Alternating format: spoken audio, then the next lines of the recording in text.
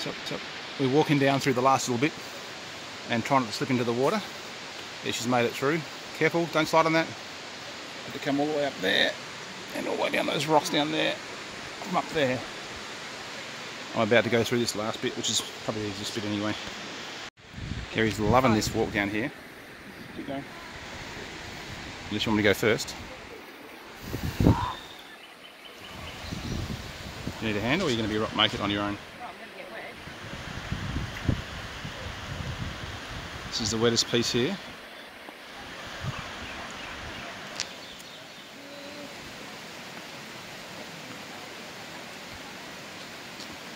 Look at those moves.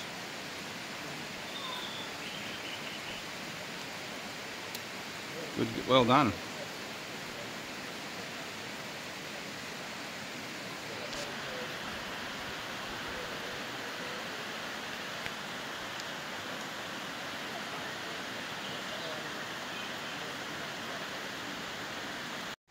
So we're down in Fortescue Gorge. It's been an absolutely beautiful walk, some pretty radical bits. That was a pretty hard bit getting through there, but it's absolutely beautiful. Look at that water up there, all the way to the top. Really scary because basically as you go around there and you look up, I'm going to walk across here carefully without tripping over. Another beautiful waterfall down there, which we're going to be swimming shortly, but where you look, you walk underneath these rocks and you think any one time they could fall down. It's a real high risk rock area. It's radical, and there's Kerry over there waiting for me to get back over there and loving it. Keep leaning forwards.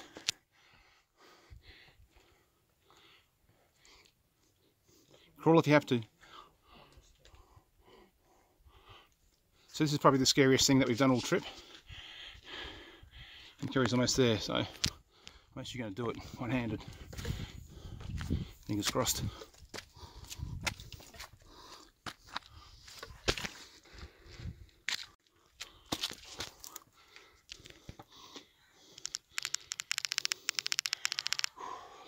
Have a rest.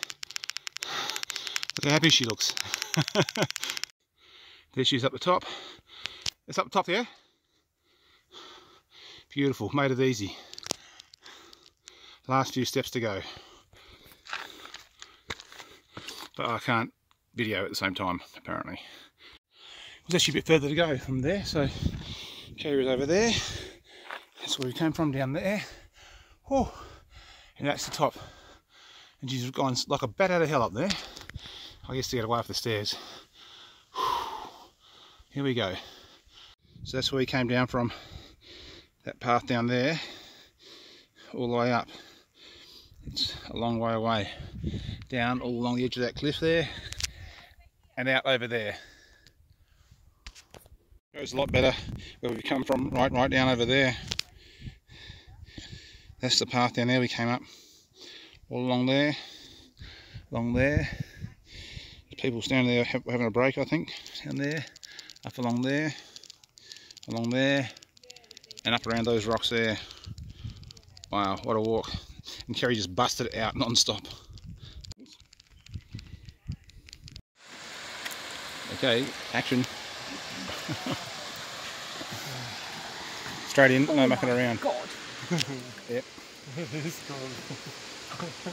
Hurry up. Oh my lord. Let's get right in there. Oh, oh no. Come over the fish, just quickly keep going, don't stop. I'm not worried about the fish. I've only got 124 gig of storage space on this camera, babe. You need to get in quicker. Oh, somebody bit me. Oh, okay. There she goes. She's done it.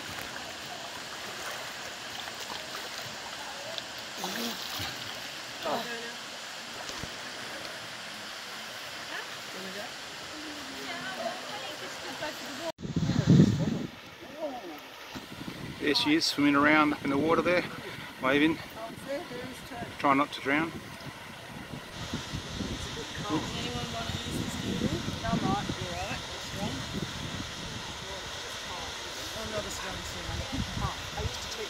Oh, well, good woman. You can teach me I haven't talked to him. how to swim with the fishies.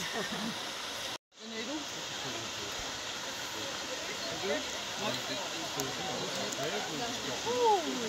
You see, if you dived in, it would be like instant freeze. Well, you might be okay. Us blokes aren't.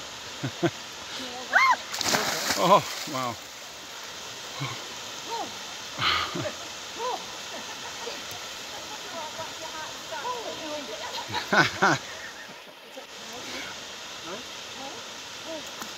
Just like the shower last night.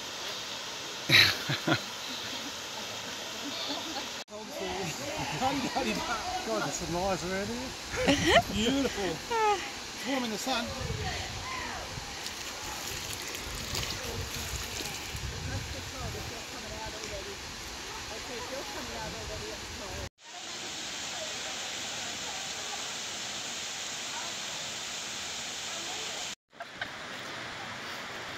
It's our last visit to Fortescue Pool. We're just heading up the stairs after being swimming at the other one. Tom Price Caravan Park, and the stack of cockies have just rocked up everywhere. Like, we're not feeding them, but it looks like they think we're going to. But yeah, you don't usually see them up this close. They're pretty crazy. Look at that. Yeah, beautiful. Hello, cocky. Hello. Come on, jump at the phone. Yeah. Alright. Do a little dance. Oof.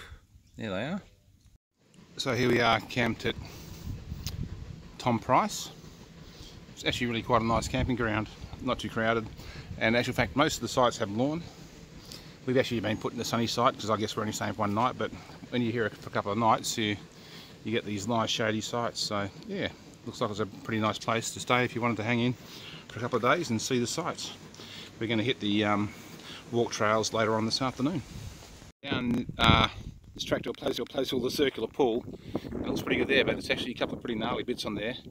It says a two-wheel drive can make it, but I don't know if a normal two-wheel drive would. Anyway, we're about to head down this track here, the Circular Pool over there. Yeah, this was Circular Pool, which we've driven down a really radical road to get to, with some pretty big steep ruts and that. Managed to stay on the high bits of the road, so not to hit the bottom of the car, but there's a little bit of water there, but not much. It's something different. It's like a little gully. I guess when there's a bit of rain around, it could actually be quite nice. So yeah, there it is, Circular Pool. I think it's just down there. Beautiful. Whoops, it's actually Turtle Pool. I guess I haven't seen that many turtles, so yeah. Anyway, Turtle Pool. It's got some little fish and lots of skitterbugs. So here we go, over some pretty rough road. There's a pretty gnarly sort of crevice coming up there, but we're going to quickly just jump this little bump here, and we're going to go across here, swap sides, come over here. Whew. Whoa, come this way, stay long on this side, and very slowly, very easily put both wheels either side of the mound so as not to hit anything, and if I line it up perfectly right, it should be easy, whoa, to go across this pretty large bump that normally would have knocked the bottom out of my car. Albeit an all-wheel drive variant with a front-wheel drive. So yeah, this is a track that they said was a good two-wheel drive track, or you could make it a two-wheel drive if you drive carefully, but it's not really the best. It's like, yeah, pretty radical. Whew.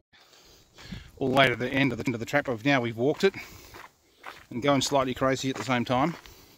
But yeah, we're just getting through that big lump there. Was going to be a little bit too much for my little car, so we stopped up there. Good move. Which is So driving through some of those thin tracks has dropped a couple of little scratches on the side of the car, but nothing that won't buff out, I wouldn't have thought, with a little bit of cut and polish. Getting up in Tom Price pretty early because we're going for an early walk before we drive towards the coast of Nakakara. And the first gas bottle has finally run out. So we've had that ever since we bought the caravan. We've used the same gas bottle, so I've got a brand new bottle right there, so I'm going to do my first gas changeover. Or not. I just forgot to turn the gas on. Unbelievable. I thought I put it on last night. Derp. So here we are at Tiger Eye Creek, and we're looking for stones. That one's probably a bit big. That's a beautiful one, but yeah. Terry's picking up the stones, so we're trying to get a little bit of everything before we leave this beautiful place. Unfortunately, there's no water, so they're pretty hard to see. You have to sort of basically spit on them and clean them to see what we're looking at. But yeah, it's a lot of stones in this riverbed, obviously. Oh look, there we go. Wow, whoop. Oh wow, that is granite.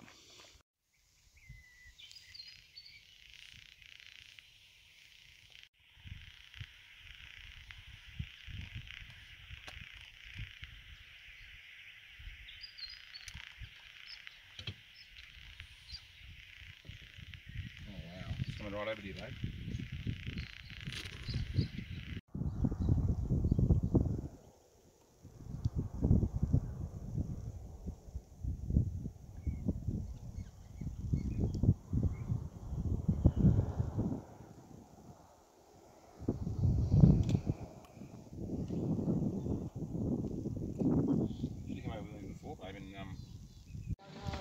We're at Chino Roadhouse, and just coming across this racehorse goanna. So I thought rather than taking a picture, I would show you a photo. Look at him go. Wow, that is pretty amazing. Hello. How you doing, kiddo? What's happening there? That's pretty amazing. He feeds himself apparently, but he just does hang around here. That's why you got signs saying close the doors. So looking at a beautiful night. Sun's just gone down. And we're at, hang on. Where are we, babe? Where's this? Babe, where's this? Quick. Beasley River. Where? Beasley River. Okay, so now we're at Beasley River. We had stopped at a place called Sheila Plains, but it was going to be $50 a night, so we basically went 1 kilometre down the road, and then we found this really fantastic spot, which we just stopped here, which is basically free. So there's no power, but it's actually beautiful. The weather's fantastic. It's not cold. It's still. Sometimes it's best to find these little spots like this are way better than what you can pay for. It's pretty amazing how bright the moon is. It's just a couple of days to the full moon when we're going to see the steps. It's so bright that you can actually see your shadows. Or not over it with the camera, but you can see shadows of the moon. Absolutely amazing. It's just light out here. Crazy.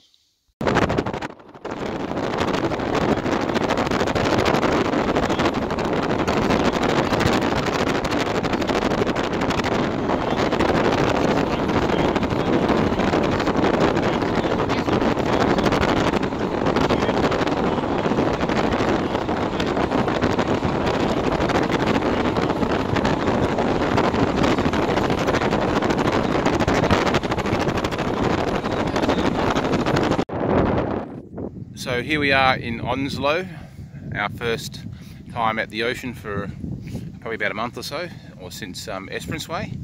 And as you can see, we have the lovely red dirt beaches. Funnily enough, not even the beaches get white sand here. They look like they're mixed with a bit of that red dirt to create these quite nice like beaches. Smell fine, no waves, nice water, shallow reefs, fast tides, and a few rocks and bits and pieces on here. So we're just going to take a bit of a walk up and down this lovely piece of beach and see what we can find. Okay, so we're on the Ashburton River, and 6th of the 8th was a recent crocodile sight, and that's actually yesterday. So we've had a look down here, and there's the river over there, so we're not far away from the river. And we're going to have a bit of a look, see if we can see a crocodile. Chances are pretty remote, I would suggest, but okay, well, can't see a crocodile, but okay, down there, hang on, that looks like crocodile footprints. Down there, there they are. crocodile footprints. They walk along the edge of the river there. So yeah, right in crocodile territory here, but it's a beautiful spot, which is like a lot of people camping down here. It's free camping all along this part here, 3 miles of it. Beautiful, beautiful scenery, beautiful down here. Amazing along this Ashburn River. It's been kilometres and kilometres of caravans everywhere you go. Another 3 more here. It's just like one after the other. Everybody obviously stays when they come up here, but what a nightmare it'd be. There's constant dust blowing over you. But yeah, pretty well. Look at that. Another caravan, another caravan. Especially where it's not very crowded either. Places back there was like 10, 15 caravans in the same sort of distance. Another caravan. There's another one there. And there's another 3, 4 more up there. Wow, it's absolutely incredible. More here. Everybody's here. This is like... So we're coming up to a cow crossing. I guess we're just going to wait for these cows to go through. So yeah, pretty wild. It reminds me when me and Nathan went around Australia, we were like surrounded in cows. So here we are at the old Onslow Cemetery, which has only got about 50 people here. Majority of them were Protestants, and here's all the Protestants here. And then if you go right down to the back there, that's where the 5 Catholics were buried, right back there. See, they have to be kept segregated. But yeah, it's just like another one of these old graveyards that is in pretty good nick, and obviously Onslow was quite a wealthy town when you compare it to some of the other graveyards we've seen, where basically there's no headstones in most of the graves.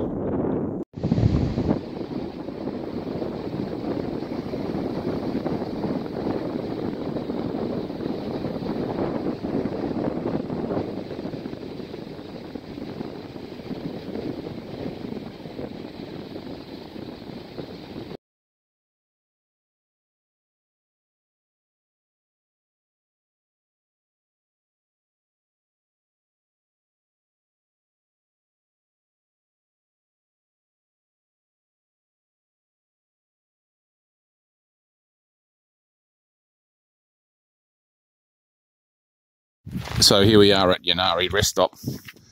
We got a really good spot, which we had under the tree, the shade of the tree during the sun. But it's right near the drop toilets, but the wind's coming into my face, so we're not getting them. But there's like about heaps of people out here. So later on, I'm going to walk over there and do some star shots. So yeah, not the best camping spot, but it's free.